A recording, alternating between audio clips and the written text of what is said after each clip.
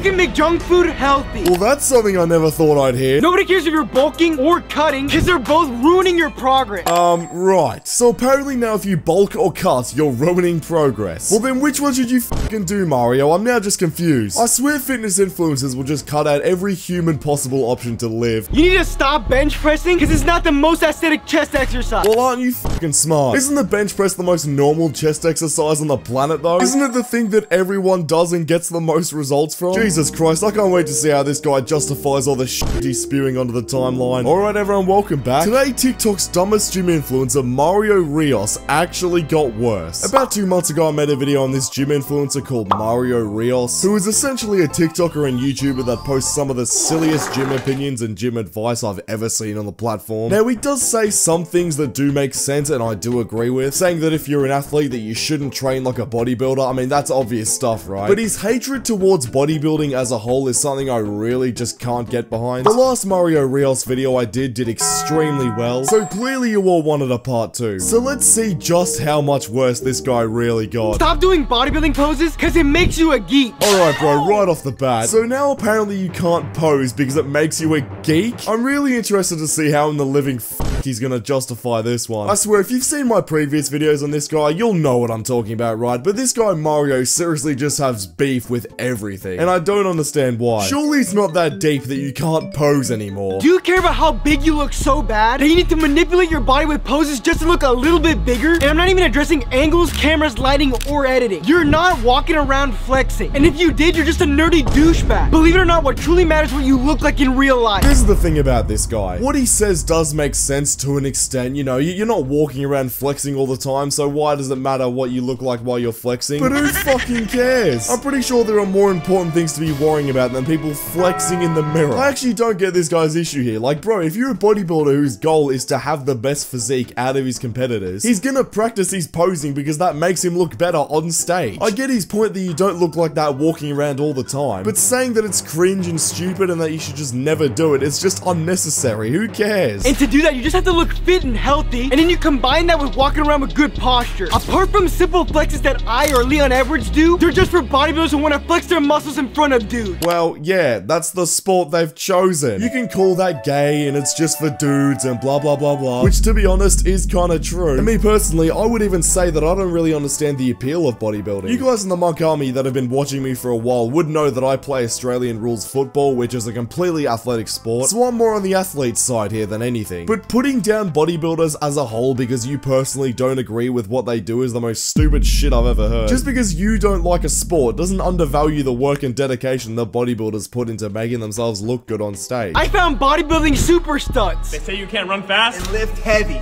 But watch us, baby. Let's go hybrid. Imagine bragging that you can lift weights and run when it's something you should be doing anyway. Because of the rise of the fitness matrix and lazy ass bodybuilding, people think it's one or the other. Bro, what are you yapping about? I mean, you had me there for a little bit, right? It should have been a given that you can run and lift weights at the same time if you're a normal human being. But bro, the fitness matrix? Anytime I hear the word matrix get thrown around from now on, I know that these guys are just trying way too hard to sound smart and like they're above everyone else. The fitness matrix has to be one of the goofiest terms I've ever heard in my life. You can either lift a lot of weight or you can move and run well. But that's just when fitness becomes ego driven and runners become pussies. That's why athletic bodybuilding will always be the best, as why not have an athletic physique that looks aesthetic, lift a lot of weight, change directions well, and run super fast. Yeah, that's all fine and well, and I'm sitting here agreeing with this as that's what I train for. I train to be able to run fast, lift a lot of weight, and be relatively well sized. But guess what, Mario? For other people in sport, they just don't need that. For example, runners need to be a lot smaller. The guy who broke the marathon world record by doing it in under 2 hours is literally 50 kg in body weight. You might sit here and say that he's fragile because of that, and he might not be able to bench press as much as you. But guess what, Mario? He doesn't need to get any bigger. And that's the same for people like Chris Bumstead and other bodybuilders. They're successful in their chosen sport of bodybuilding. Sure, it's not functional in other areas of life, but for their sport, it is. I do agree that you need to take into consideration how training for your chosen sport affects you in real life, but dismissing someone's entire sport because you don't look athletic doing it is just the stupidest shit I've ever heard. This jumping trivia game is f***ed up. What is the coldest continent?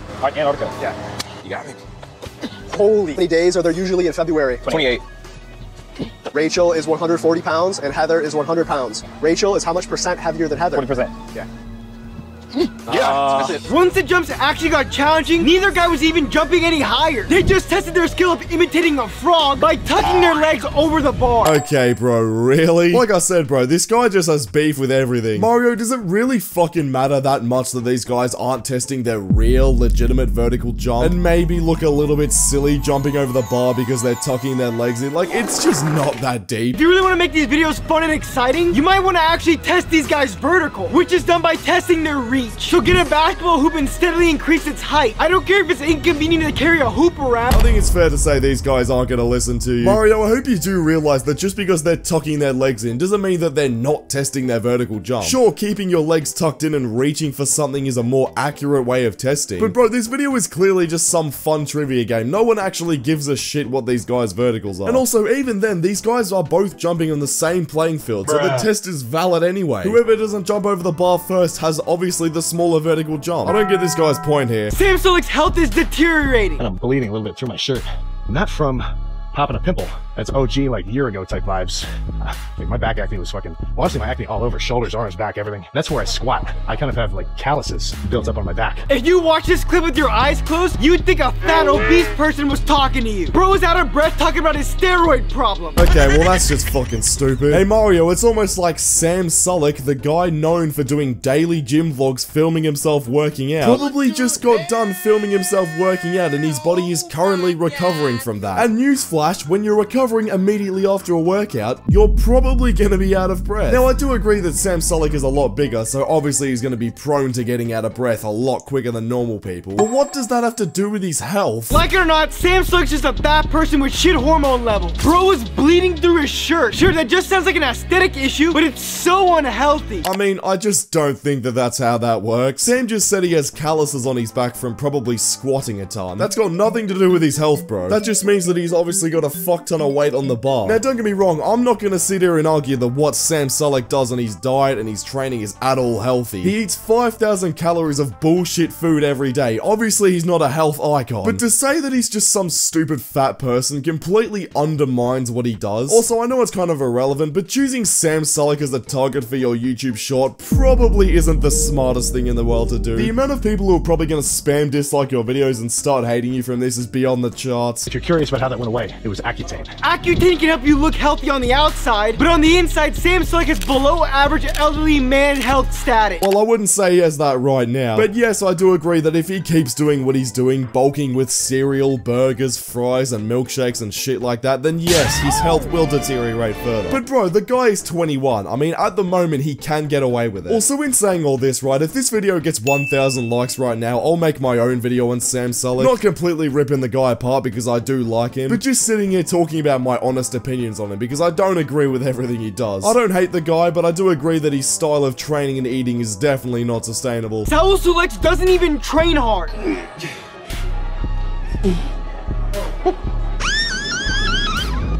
Sweet. Bros get a whole roster ready for him for a drop set, which is where after your main set you drop the weight immediately to crank out a couple more reps. Regarding drop sets, if you are truly training hard enough, not only do you not need a drop set, but the drop set's just junk volume and leading to more fatigue. Alright, I have so much shit to say. Firstly, bro, Saul Sulek? Who the fuck is Saul Sulek? Secondly, it would actually be nice for you to explain how on the planet Earth drop sets are bad. What this guy's probably trying to say is that drop sets aren't necessary for him, which is probably true. If this guy's main goal isn't hypertrophy and getting as big as possible, then sure, you probably don't need a drop set. But to sit there and say it's junk volume when it's clearly been shown in multiple studies to increase muscle size is stupid as shit. For athletes, right, sure, drop sets are probably junk volume. But for a bodybuilder who needs the extra muscle, then it's probably not junk volume, is it? It's actually beneficial. Again, this all just comes back to this guy for some reason not accepting that bodybuilding is a real thing. Anyways, I'm done with Mario Rios. Click the video on screen right now because YouTube thinks you'll enjoy it, and I'll see you all over there. Subscribe.